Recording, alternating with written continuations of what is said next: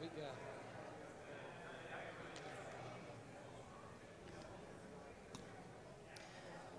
Oh, good morning. I didn't see you all out there, but thanks for joining us today out here at Mount Vernon Baptist Church Park. It's good to be together. Now, you might be asking yourself, what is going on right now? Well, Vacation Bible School is coming very soon, and so what you are seeing here is the park. So not tomorrow, but a week from tomorrow, June the 20th, if I got my number right, a week from tomorrow, VBS begins here at Mount Vernon. If you have not signed up, you can go on our website, and there's information there, a box you can click, and you can sign up. There's a luncheon today, I believe, for workers that we'd like you to join, and we're going to go over some important things there. If you would like to help, I'm sure that we can still use help because we've got a lot of kids. I know there was talk of having to put kids on a waiting list, and we don't want to have to do that. We want as many kids to come in here as possible. Come out to the park and learn about how we are adopted by God, even much more so than you might adopt a pet, but we're taking that idea of adopting a pet and we're running with it. So thank you for joining us today. Thank you everyone who is here in the building. Thank you everyone who is joining us online. Let's stand and let's worship the Lord.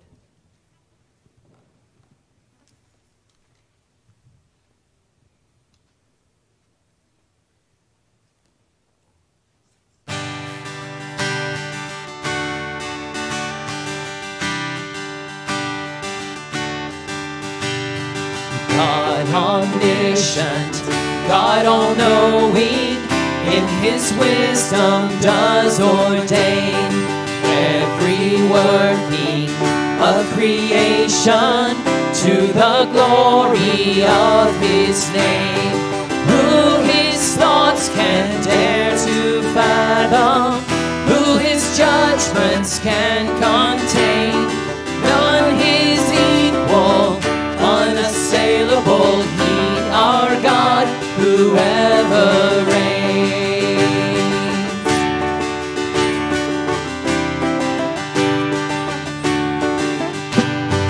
God all-keeping, omnipresent, in the passing days of man, first to last, not one forgotten, by His strong and steering hand. Be the sovereign Lord, now praise we, be the fount of providence. On His word we rest unwavering, yes, His perfect word shall stand.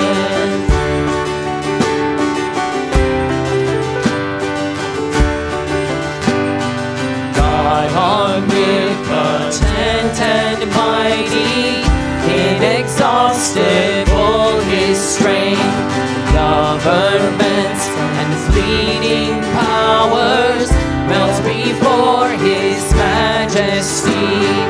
How unsearchable His greatness, how inscrutable His ways. Sing His greatness and preeminence over all created things.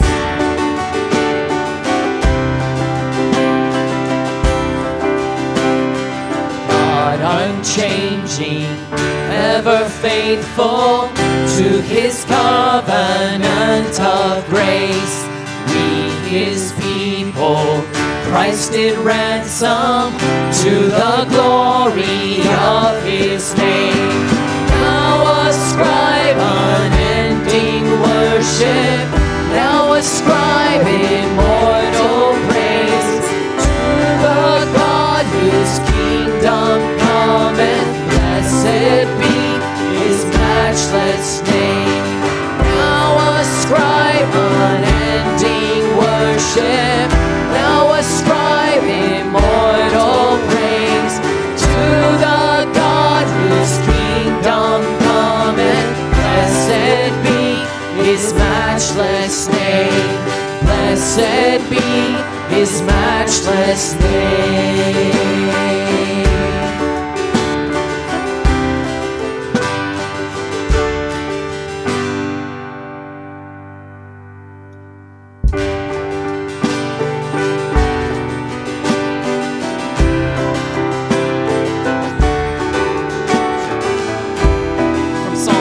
But I, through the abundance of your steadfast love, will enter your house. I will bow down toward your holy temple in the fear of you. Lead me, O Lord, in your righteousness because of my enemies. Make your way straight before me. For there's no truth in their mouth. Their inmost self is destruction. Their throat is an open grave. They flatter with their tongue. Make them bear their guilt, O God. Let them fall by their own counsels. Because of the abundance of transgressions, cast them out. For they have rebelled against you. But let all who take refuge in you rejoice. Let them ever sing for joy, and spread your protection over them, that those who love your name may exult in you. Let's sing together. You are the refuge I run to. You are the fire that leads me through the night. I'll follow you anywhere. There's a million reasons to trust you. Nothing to fear, for you are by my side. I'll follow you anywhere. Follow you anywhere. Wherever you lead me, you anywhere. Whatever it costs me, I'll follow you anywhere.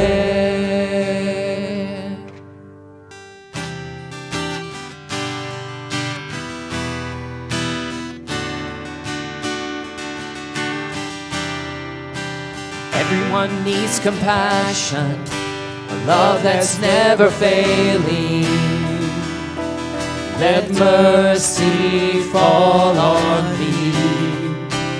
Everyone needs forgiveness, the kindness of a Savior, the hope of nations.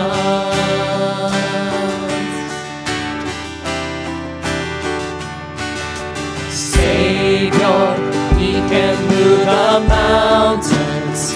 My God is mighty to save. He is mighty to save. Forever, author of salvation.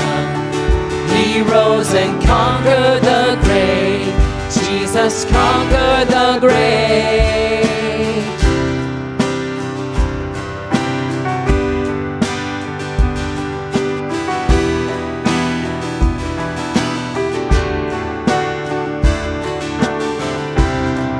So take me as you find me, all my fears and failures. Fill my life again. I give my life to follow everything I believe in. Now I surrender. Yes, I surrender.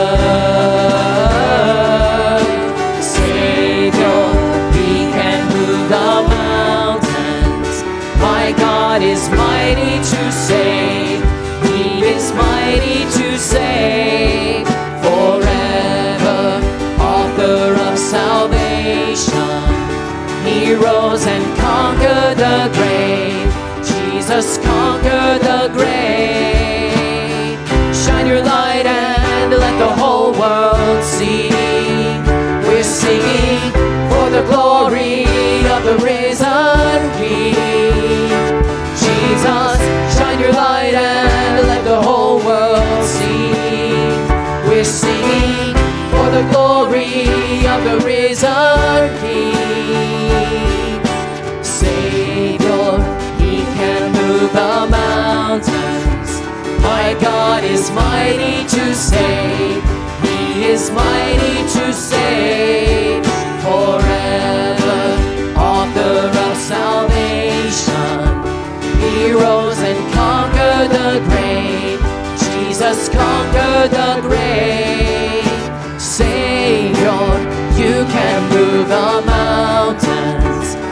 God, you are mighty to save. You are mighty to save. Forever, author of salvation. You rose and conquered the grave. Yes, you conquered the grave. You are mighty to save.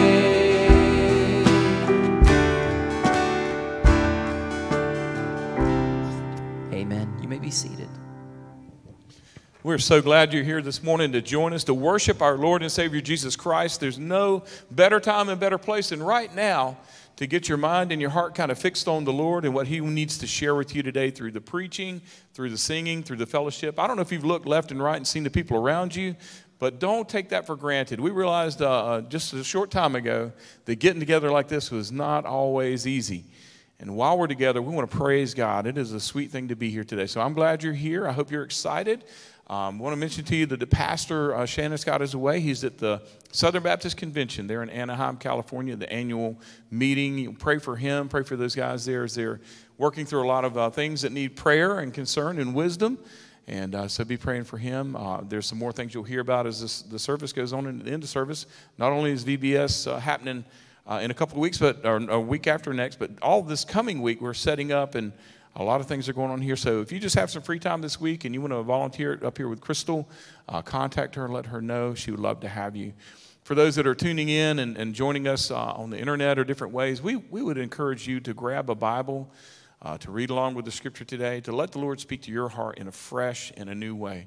If you don't know Him, and if you're here today and you don't have a personal relationship with Jesus where you're loving Him and He's loving you every day, I pray that today will be the day of salvation for you, that today you'll find yourself joined together with the Lord and being part of His forever family. Let's pray together, and then we'll continue worshiping the Lord. Father, thank you so much for loving us so much.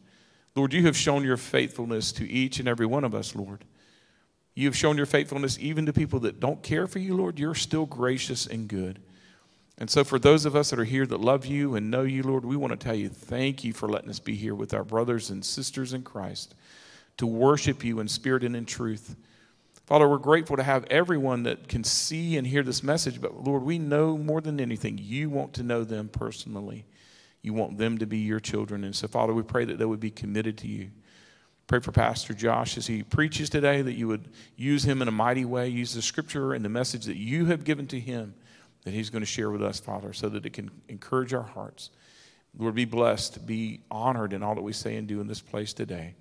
Let us love one another with the hearts of Christ, and let us go out of this place today seeking to love you more.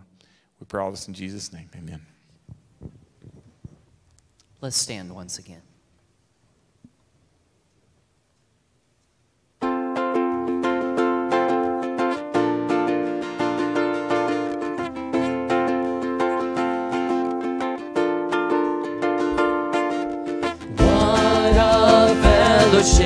What a joy divine, leaning on the everlasting arms.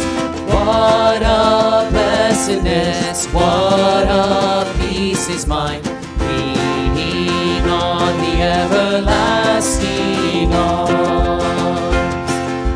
Leaning, safe and secure from all alarms, leaning, oh, leaning on the everlasting arms. Oh, how sweet to walk in this pilgrim way, leaning on the everlasting arms. Oh, how bright the path grows from day to day, leaning on the everlasting arms. Leaning,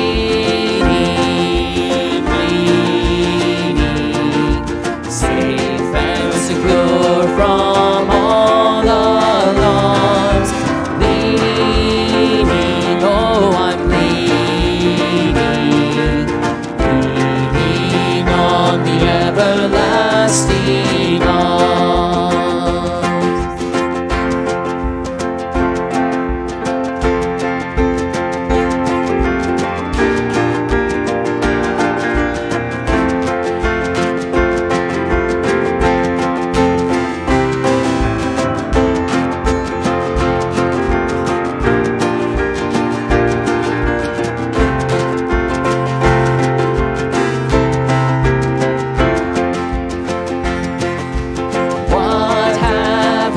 to dread? What have I to fear? Leaning on the everlasting arms, I have blessed peace with my Lord so near. Leaning on the everlasting arms, leaning,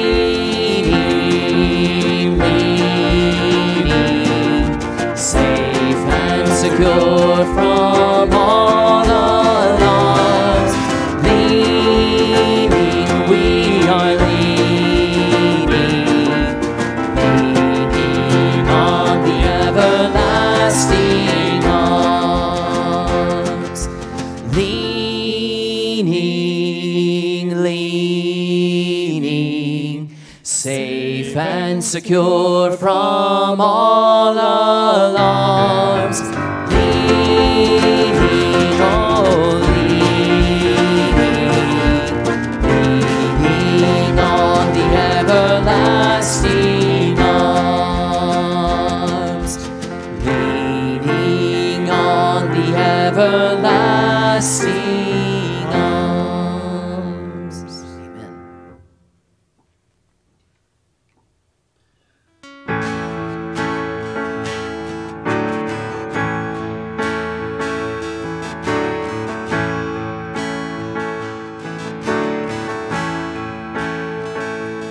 Lord, I come, I confess, bowing here, I find my rest.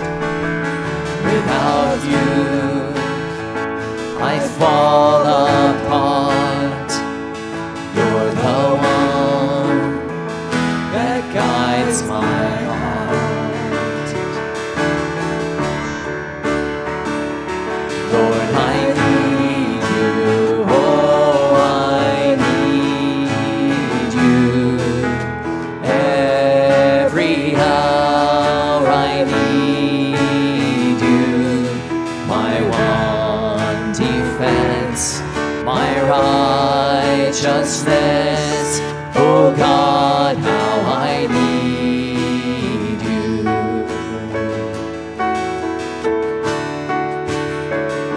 Where sin runs deep, your grace is more. Where grace is found is where you are.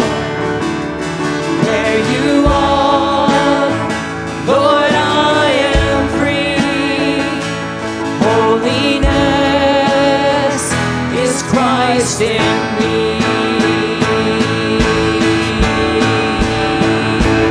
Lord, I need you, oh, I need you. Every hour I need you, my one defense, my righteousness. Oh God, how I need you. So teach my song to rise to you. When temptation comes my way, when I cannot stand, I'll fall on you. Jesus, you're my hope and stay. And when I cannot stand, I'll fall on you. Jesus, you're my hope and stay. Lord, I need you, oh, I need you. Every hour I need you. My one, you are my only one. Oh God, how I need you. You're my one defense, my righteousness. Oh God, how I need you. My one defense, my righteousness. righteousness. Oh God, how I need you. I need thee every hour, most gracious Lord. No tender voice like thine can peace afford. I need thee, oh, I need thee. Every hour I need thee. Oh, bless me now, my Savior. I come to thee.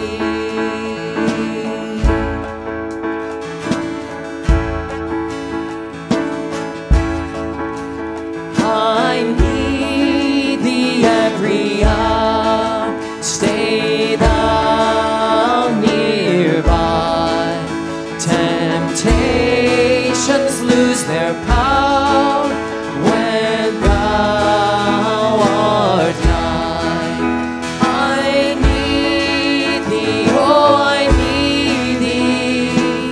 Every hour I need thee. Oh, bless me now, my Savior. I come to thee.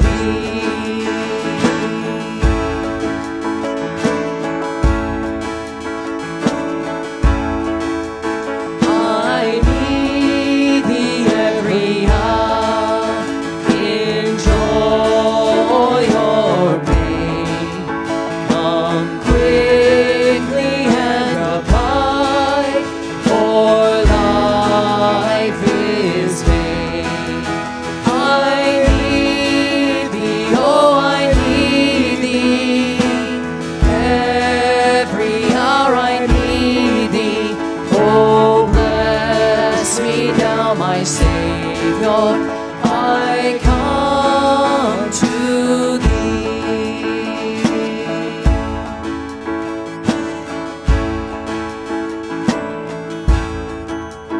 I need thee every hour.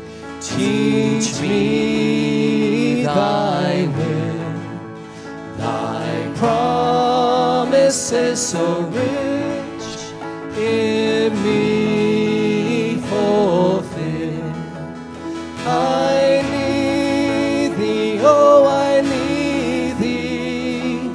Every hour I need thee. Oh, bless me now, my Savior. I come to thee. Amen. You may be seated. Amen. As we often do in the life of our church, am I on here? Good. As we often do in the life of our church on Sunday mornings, I want us just to take a few moments and bow in prayer. And so if you would like to come join us at the altar and kneel, I'd invite you to come at this time. If not, you're welcome to stay there in your pew and pray along with us. But let's go before the Lord in prayer.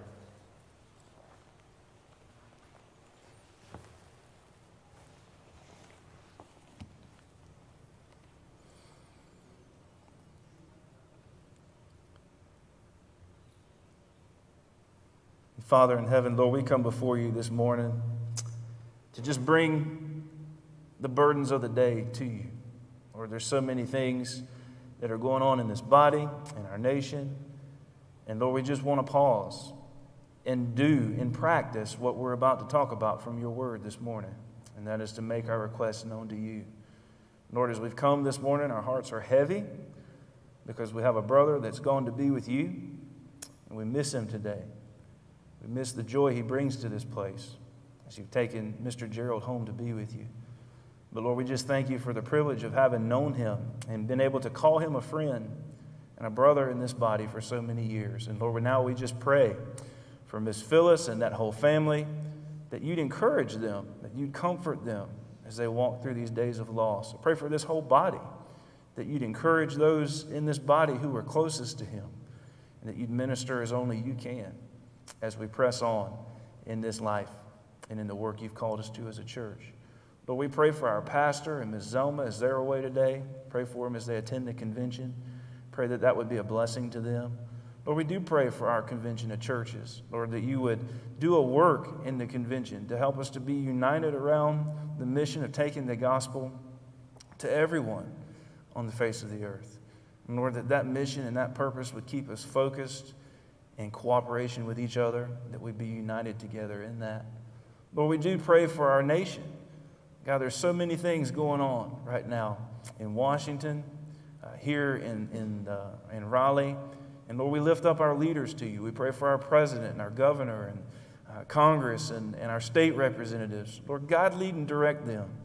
Put your hand of safety over them and watch over them. And I pray that they would lead and act according to the truth of your word.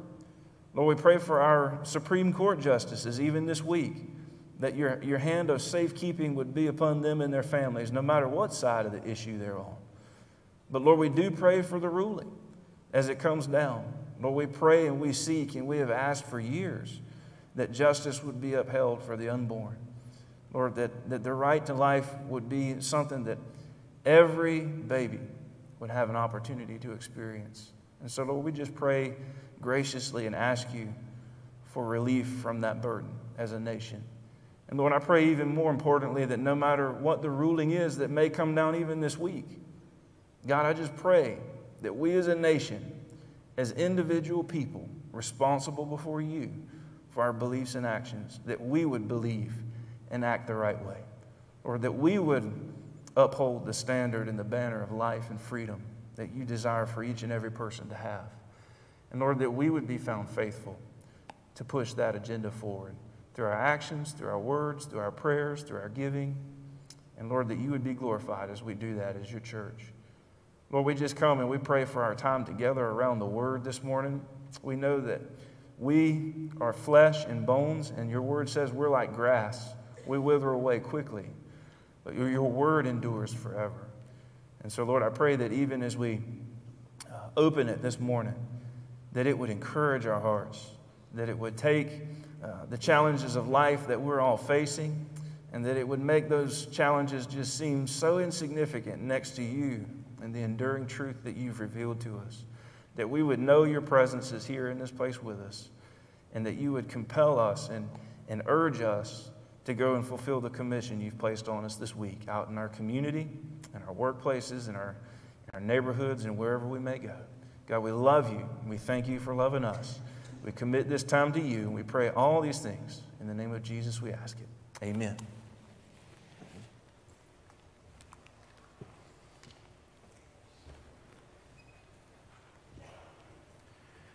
If you have your Bible this morning, I'd invite you to open along with me to the book of Philippians chapter 4.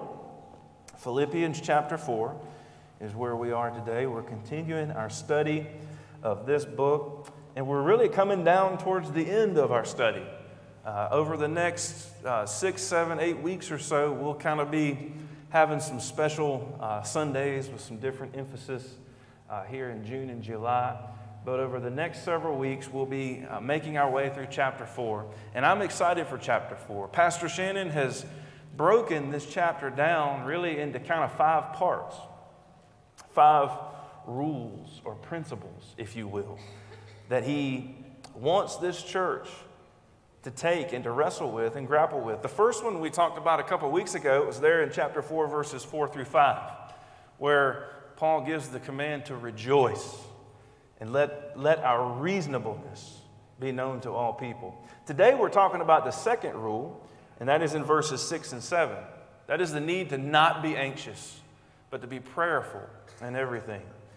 The third rule is in verses 8 through 10, where Paul commands us as believers to think on the truth, to meditate on the truth, to ground our lives in the truth of God's word, and let it direct our actions. The fourth rule comes in verses 11 through 12, where we'll talk about in a few weeks the secret of contentment and how we can be content in Christ. The last rule comes there in verses 13 through 18, which are going to be very familiar verses to you, where Paul says he can do all things through Christ. Everything God's called him to, God will supply his need and enable him to do. And so we're looking forward to these verses, many of which are very popular, many of which you may have memorized, but studying them in their context will add to the richness and the depth of this important part of Scripture. This morning we're in verses 6 and 7, and so I'd invite you, if you have your Bible open, to stand out of honor and respect for the reading of God's Word. I actually want us to start reading in verse 4, and then verse 6 and 7 will be our focus today. Paul writes in Philippians 4, verse 4, he says, "Rejoice in the Lord always. Again, I will say rejoice. Let your reasonableness be known to everyone. The Lord is at hand. Do not be anxious about anything, but in everything, by prayer and supplication, with thanksgiving, let your requests be made known to God. And the peace of God, which surpasses all understanding, will guard your hearts and your minds in Christ Jesus." Thank you. You may be seated. I want to ask you a question. You're all probably going to answer this question differently, depending on how much you value the thing or not. But let me ask you a question. How much would you pay for a peaceful night's sleep? How much would you pay for a peaceful night's sleep? For those of us who are parents of small children, that price may be a little higher than some of you whose kids are out of the house. But there's a company in Sweden, a mattress manufacturer named Hastens, Hastens. And I may be pronouncing that wrong because I think it's kind of a Swedish name or a Swedish word. But this company, Hastens, has challenged that very question with a new line of luxury mattresses that they launched just a couple years ago. And that line of mattresses is called the Grand Vividus, V-I-V-I-D-U-S. They say that this mattress takes over 600 man-hours to construct.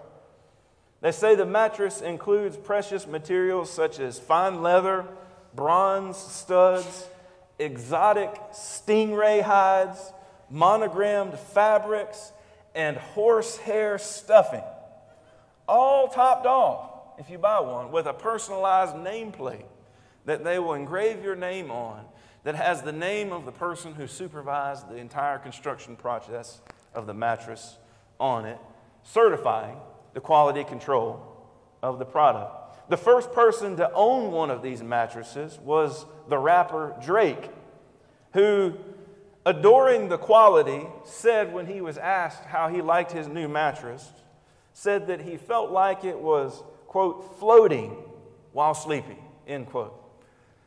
You can have one of these mattresses. As of June 2022, you can have one of these mattresses, the Grand Vividus by Hastens, for the small price of $539,000 square.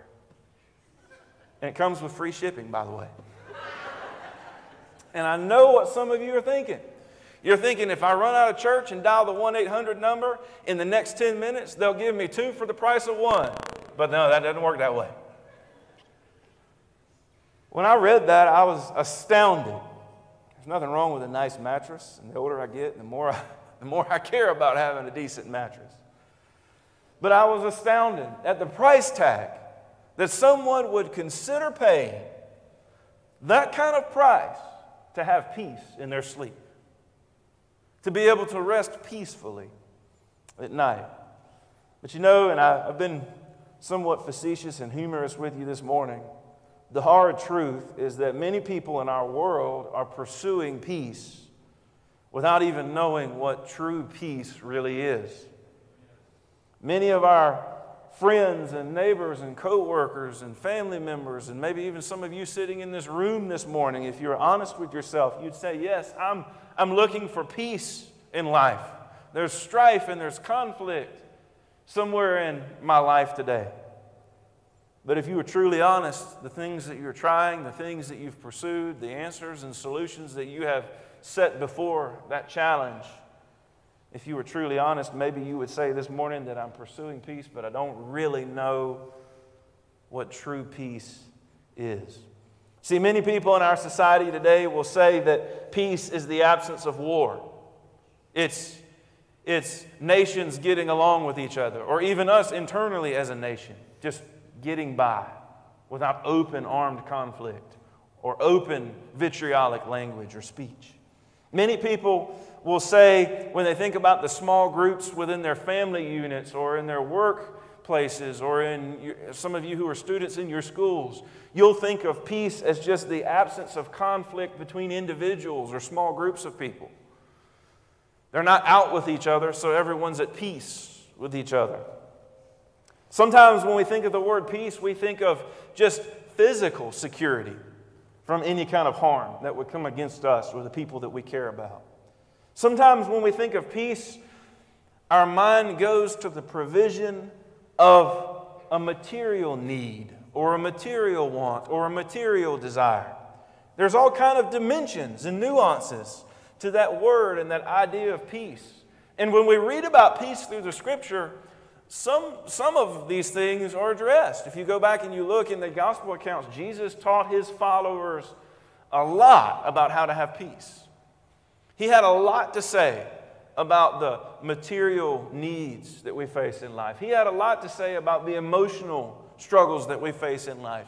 He had a lot to say about the things that we sitting here in this room struggle to find peace in regards to. And so Paul picks up all the teachings of Jesus, and he's giving this very practical rule, this very practical teaching to the church there that he's writing to at Philippi. And he wants them to leverage all that Jesus had said, but he's trying to boil it down in simple terms in just 2 verses. And he gives them some things there in verse 6 and verse 7 as he begins to prepare them for how they can think about the peace of God, for how they can apply the peace of God in their life, for how they can experience it in their own struggles, in their own concerns. And in verse 6, he gives a few observations. We don't have time. Our focus this morning is verse 7. We don't have time to unpack everything in verse 6, but I want you to notice a few quick things in verse 6 as Paul addresses the anxieties of the Philippian church, and by extension, our anxieties today. It starts with a command there in verse 6. He says in verse 6, do not be anxious about anything. Sometimes the most important truths in Scripture are the most obvious truths in Scripture. Paul does not set this thing up in verse 6 with the option that there are some things that you can be anxious and worry about. He doesn't start addressing this issue in verse 6 and say, well, there's exceptions to the rule. There's places where God grades on the curve. There's things where you're justified and you can rationalize having anxiety and worries. No. He says very plainly in verse 6, do not be anxious about what? Anything. That word in Paul's day, anything, it literally is a compound word with 2 words mixed together, and it means no thing. Don't be, the Southern version, don't be anxious about no thing. Nothing at all is what Paul's saying there. The strong emphasis is that there's not a qualifying object that merits or deserves or warrants our anxiety or worry as believers. And so Paul's very clear with that command. But he also says in verse 6 that there's a method by which we obey that command. He goes on and he describes the primary way that we can be faithful not to have anxiety or worry about anything. And that's in the second part of verse 6. He says, in everything, by prayer and supplication with thanksgiving, let your requests be made known to God. He uses 3 words there to describe one spiritual discipline. He uses the word prayer, he uses the word supplication, and he uses the word thanksgiving. All 3 of those words describe different aspects of the prayer life of a believer. We are to pray. Generally, we're to communicate with God individually and corporately as a church, as we just did here at the altar, and as you prayed along in your seats, and as you prayed with us online. We're to offer supplication. Okay, God, I got a problem, I got a burden, I got a worry, I got a situation here in life. I'm laying this before you and I'm seeking your answers, your will, your purposes, that they'd be accomplished.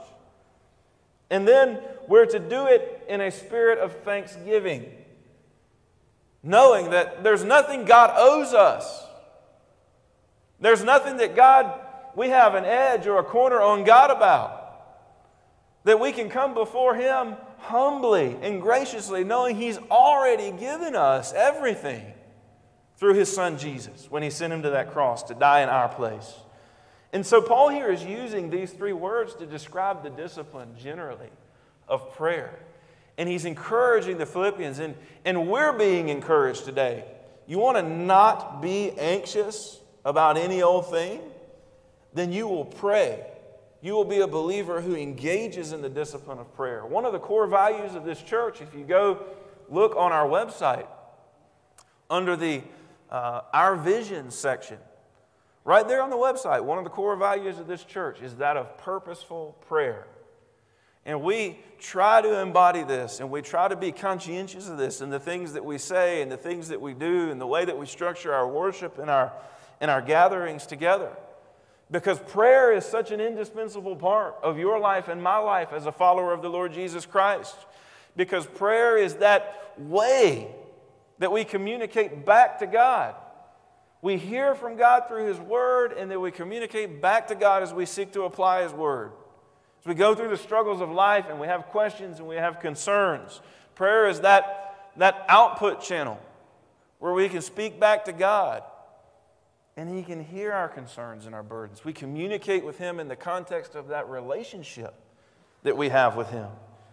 And we seek to trust Him even when we don't understand what He's doing through the concerns and burdens of our lives. And so there's a method, but there's also an output there in verse 6.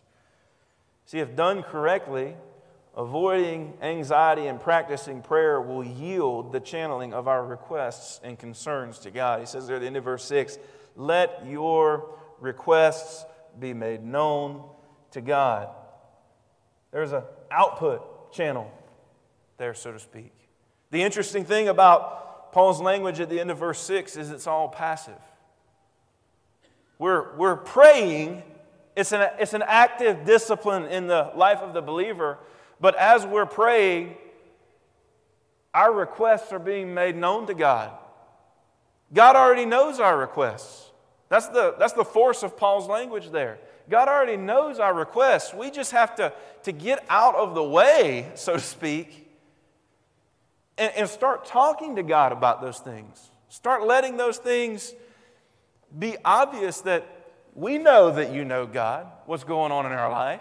We know, God, that you know what burdens us and concerns us. But God, I'm actually going to talk to you about it.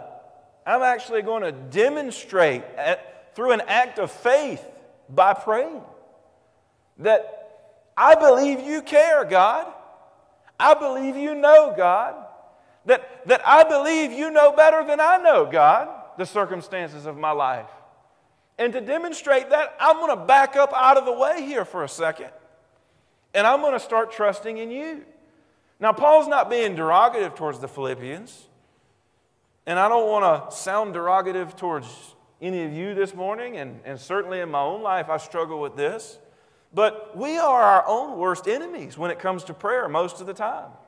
Most of the time, we want to micromanage and control the things in our life. But God says, let your requests be made known to me. Step back out of the way and release these things into my watch care because I already know about them anyway. And so Paul here in verse 6 is communicating some rich truths about how we avoid anxiety in prayer. But you'll notice as he transitions in verse 7, there's an interesting transitional word there at the beginning of verse 7. It's the word and. As we do all these things that he talks about in verse 6, now he throws in that word and at the beginning of verse 7. Now, this is going somewhere in our life. Now, in verse 7, there's some really wonderful results by not being anxious and putting everything before the Lord in prayer and letting our requests be made known to Him. See, in verse 6, Paul explains what we are to do as believers through prayerfulness. But in verse 7, Paul explains why we should do it. In verse 6, it's all about our orientation before God. humbling ourselves before Him, trusting in Him. But verse 7 is all about God's orientation towards us as He blesses us as we trust in Him.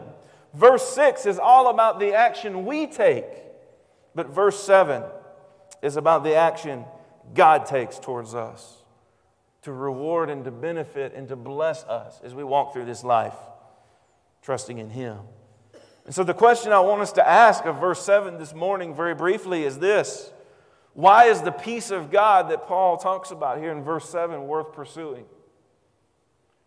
See, I don't want to just stand here and preach to a bunch of people who are either believers and you know how important prayer is, and you are just going to come to church and get hit over the head today with another sermon that says, pray, pray, pray, pray, pray. I don't want to just do that today. I want that to be part of what we do today, as we covered in verse 6. But I don't want today for the church to be just that. And for those of you who are here who are outside of a relationship with Christ, maybe you're here and just quietly in your own heart you say, I don't know Jesus as my personal Savior. I don't remember a time where I actively trusted in what He did when He died on the cross, was buried in the tomb, and rose again on the third day.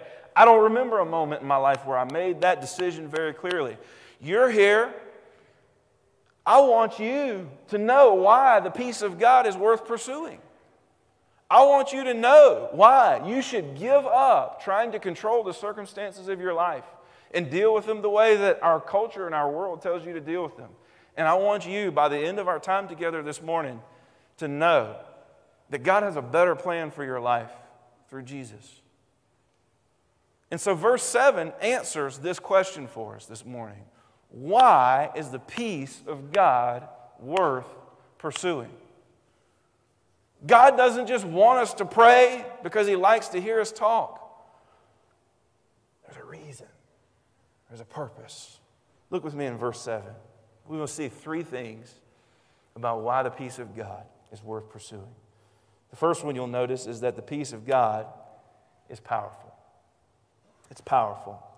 Beginning of verse 7, Paul says, the peace of God, catch this phrase, which surpasses all understanding. It surpasses all understanding. The word surpass there speaks to a higher level. It's kind of a comparative word. There's one level that's less than another level. We might say there's one person who's shorter than another person. Or there's one person who's more skilled than another person in a certain thing. That kind of language. And Paul here is saying there's an understanding that when set alongside other types of understanding, there's an understanding that is superlative and superior and better than all other forms of understanding. It surpasses. And that word understanding there in that phrase is an interesting word for Paul's audience. It refers to the powers of logic and reason. These were dynamic cultural forces for the audience that Paul wrote to in a Greek world. In a world where the ideas of reason and logic and rationality were played out in the public forum, in the Greco-Roman cities, if you will. His audience understood how this had been elevated in the culture in which they lived.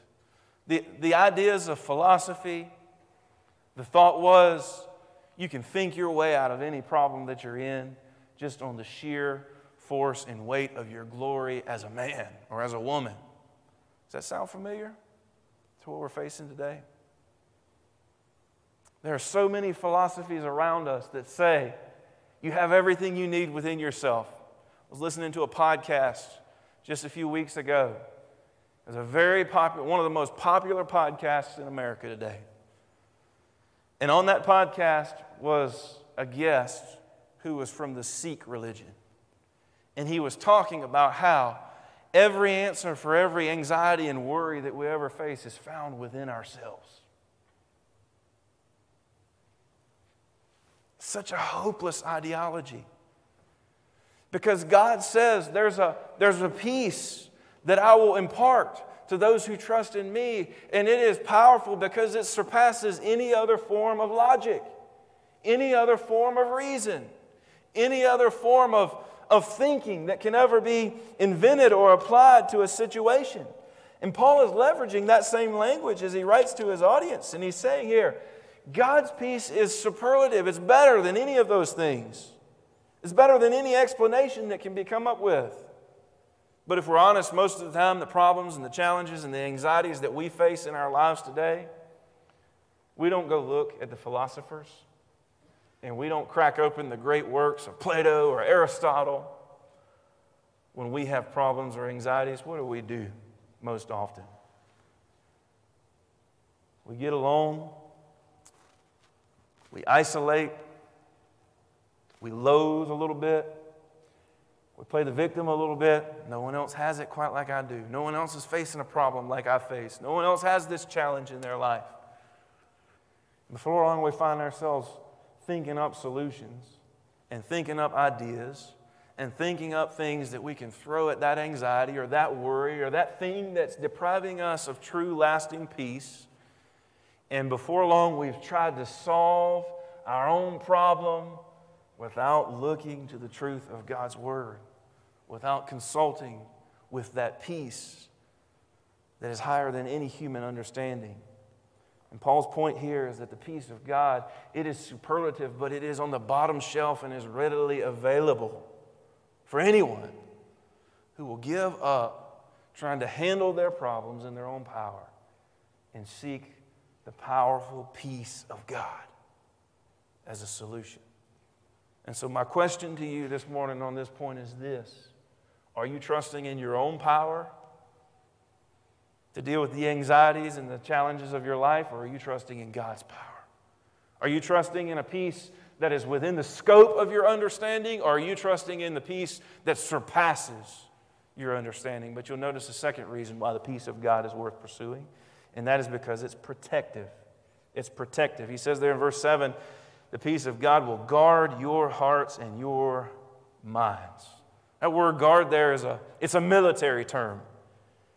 It's the term that they used in Paul's day to describe how they would post a guard on the city walls or the city gates, with a special emphasis on watching out over the horizon to see if anyone was coming to that city or to that town to pose a threat. Kind of an early warning or an early watchman. And so the idea here is that the peace of God guards us like a soldier on duty with a specific task, with specific protective orders to prevent a hostile invasion, to protect those they are responsible for from danger. This was a vivid term. It was a term that would have been familiar to Paul's audience in Philippi because they had a Roman garrison right there in their city. So you think about the decorum and the formality of the Roman soldier and the Roman guard. That's what would have been in Paul's audience's minds. And he says here, when Christ guards your heart and mind through the peace of God, you have a more sure guard than even what the Roman soldier would have been. See, our minds and our hearts are the touch points of temptation, in the seedbed where anxiety and worry moves from temptation and it starts to sprout and become a big ugly monster in our lives. We have the potential to be led astray by carnal thinking instead of spiritual thinking, by carnal passions instead of the passions that please God's heart. And so for followers of Jesus, the peace of God is the very vanguard of our heart and mind. The peace of God is the powerful preventive force that keeps us even away from those temptations that would flood our hearts and minds and risk us pursuing something that would rob us of that peace, that would rob us of that potential to be still in a relationship with God. There is no more preventive medicine that's any more effective for temptation than to have a heart and a mind that's at peace in Jesus. So I ask you today, is your heart and is your mind spiritually guarded? Or are you flooding your heart and mind with spiritual garbage? whether it's the things you watch, or whether it's the things you do, or whether it's the thoughts you think that you think no one else sees, is your mind flooded with things that's destroying your heart and mind and keeping you from having peace in God? Or is your mind protected from those things as you trust in the guarding power of the peace of God? There's a third reason, and I think it's the most powerful. Third reason why the peace of God is worth pursuing, and that is because it's personal. It's personal. You'll notice there at the beginning of verse 7, Paul qualifies all this, and he says, the peace of God. The peace of God. Those words of God imply a belonging. It implies the truth that God has a peace that is altogether separate and unique from the concerns of this world. It implies that God does not worry. God does not fear. God does not fret. God does not sit back as things and circumstances unfold and ever wonder what plurality of outcomes may transpire. He is sovereign in all things. And because He is sovereign in all things, it follows that no thing can cause Him to worry, and no thing can cause Him anxiety, and no thing can rob Him of that divine attribute that is solely His. And that is that He is a God who embodies peace. It's part of His very nature. And so it follows that if He's a God, that peace is a part of His very nature, and no thing can cause Him to worry or have anxiety, that peace is a quality that belongs to Him in His holiness and perfection alone. And guess what? As we have well stated this morning, because you and I are not holy, and you and I are not perfect, we have all fallen short of the perfect standard of God. You and I, apart from God, don't have peace. You may say that's a hopeless thing. You look at the end of verse 7. Look at what Paul says. He says, this peace of God surpasses all understandings. It will guard your hearts and your minds on what condition? You only find God's peace. It only gets mediated to you in a relationship personally with Jesus Christ. That word "in" is the hinge word of everything that Paul says in verse 7. It's the key word that allows us to have access to the very attribute of God that is His peace. That's out there. It belongs to Him. It's separate from us in our sin, in our imperfections, in our rebellion against Him. But when a person puts their trust and faith in Christ Jesus, now that attribute that was God's, because Jesus is now in our life, and our sin is dealt with, and God declares us righteous not because of anything we've done, but because of the sacrifice Jesus made when He died on the cross. God declares us righteous now. In Christ Jesus, we now have access to that attribute of God that was once separated from us. And so we might describe peace as the absence of conflict with God, and that would be true. But more accurately, peace is defined as the presence of God with us, in us. This is why in the book of Matthew chapter 1, verses 22 and 23, in the birth accounts of Jesus, He was given the name, what? Emmanuel. You know what that name means? God with us. Because if God wasn't with us, then we wouldn't have any of the characteristics and qualities that God has. He'd be totally separate from us for all eternity. And you want to know what that's called? That's called hell.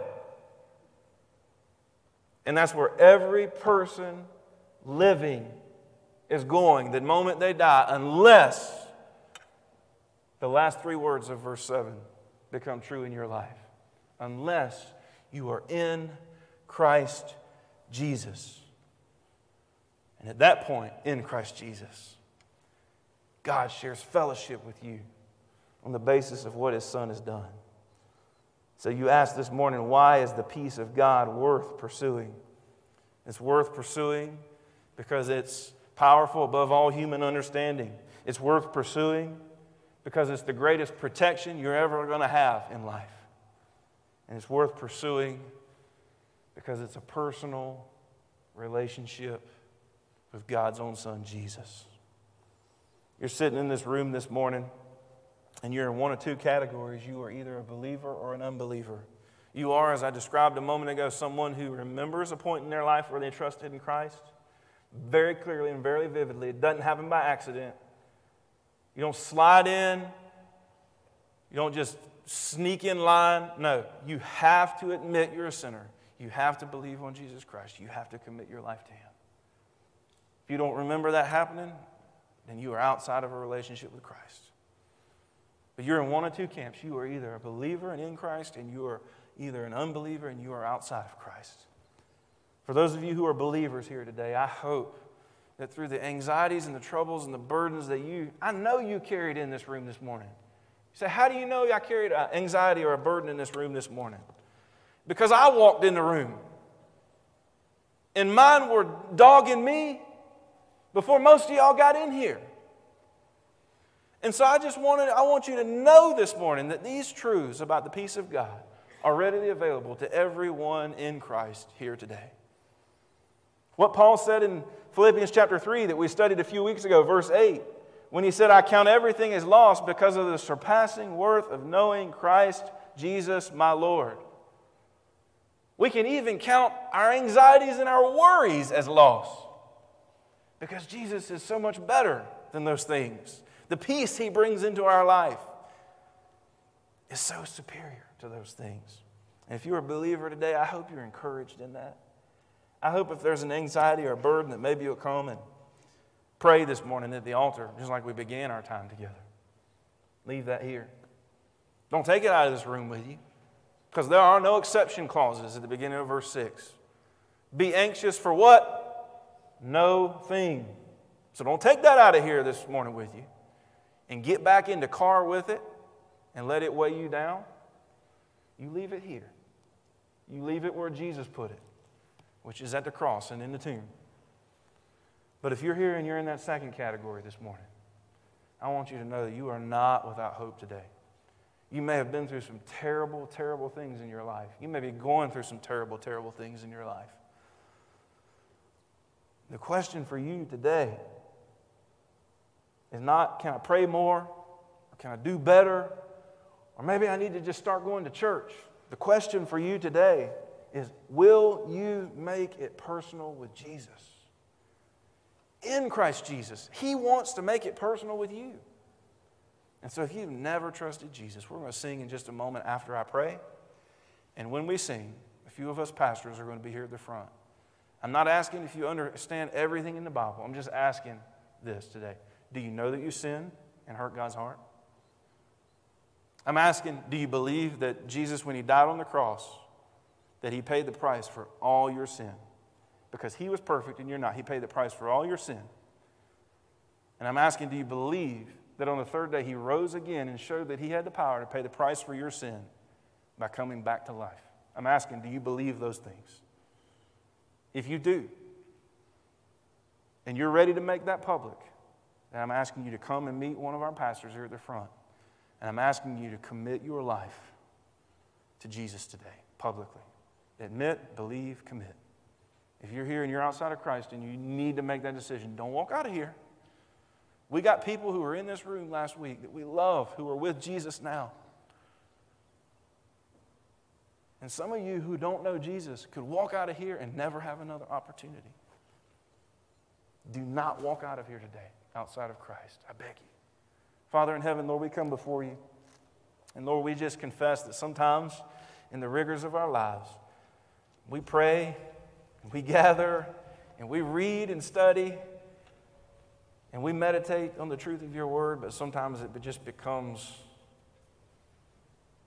time-filling discipline. disconnected from purpose, disconnected from meaning, disconnected from an understanding of why. But we thank you for verse 7, that it reminds those of us who are in Christ that you richly reward those of us who will seek your peace above the answers of the day to the challenges that we face. God, I pray for your church gathered here today that they'd be encouraged in that they would seek that. And Lord, even more importantly, I pray for those who are here today who may never have trusted Christ. Lord, that you work in their heart and that you would draw them to make that decision publicly this morning. We love you, we thank you, we praise you for what you've done and what you're going to do. And it's in Jesus we pray. Amen. As God's dealt with your heart, you come while we sing. Let's stand and sing. I need thee every hour, most holy one. Oh, make me thine indeed, thou blessed Son. I need thee, oh, I need thee. Every hour I need thee. Oh, bless me now, my Savior. I come to thee.